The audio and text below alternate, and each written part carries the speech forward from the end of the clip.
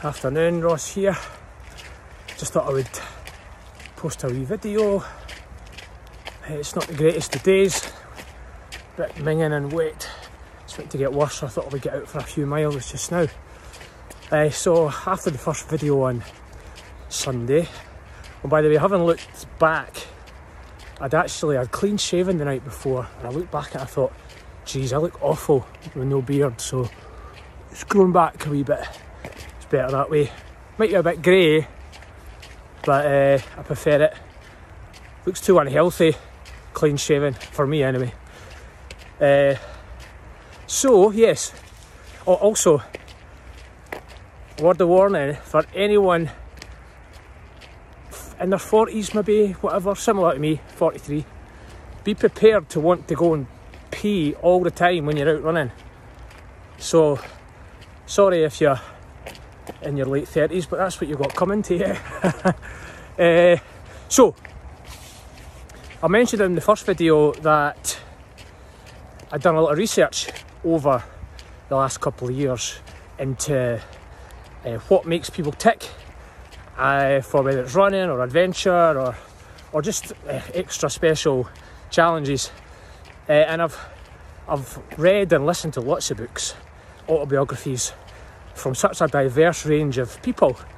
Celebrities, most of you will know who these people are. Guys like your obvious ones, like Bear Grylls, Ed Stafford, not quite so well known, but still, if you like these sorts of discovery programmes, you know who that is.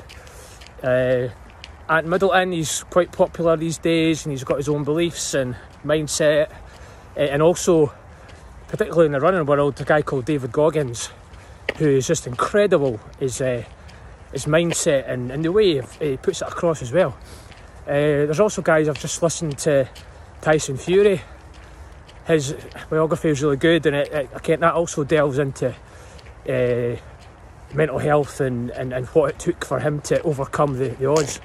So, diverse range of people, and each one of them just puts it across slightly differently, just how important a positive mindset is to the challenge that you've got ahead of you, whether it's something for charity, whether it's like climbing Everest, or whether it's just overcoming certain aspects of your life.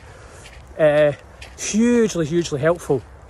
And that, for me, is something that if it wasn't for these guys, I probably wouldn't have the impetus or the desire to go ahead with what I'm planning to do right now. And obviously these guys have also serialised their exploits and put it out there for people to be inspired by, listen to. Maybe some people think it's a lot of rubbish, but you know what? They put their neck on the line to put their life story across. And to an extent, obviously not quite as big as these guys, but I want to do something similar. And just, like I said, put myself out there over the next few months. Tell lots of different stories, how I'm feeling.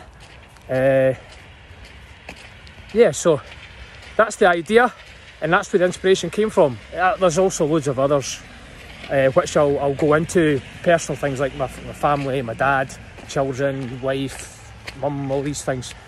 And you know what, some of that might be interesting too. So I'm going to get on with the rest of the run. I'm about 7 miles into a 10-mile run today, so get home before the snow arrives. Over and out.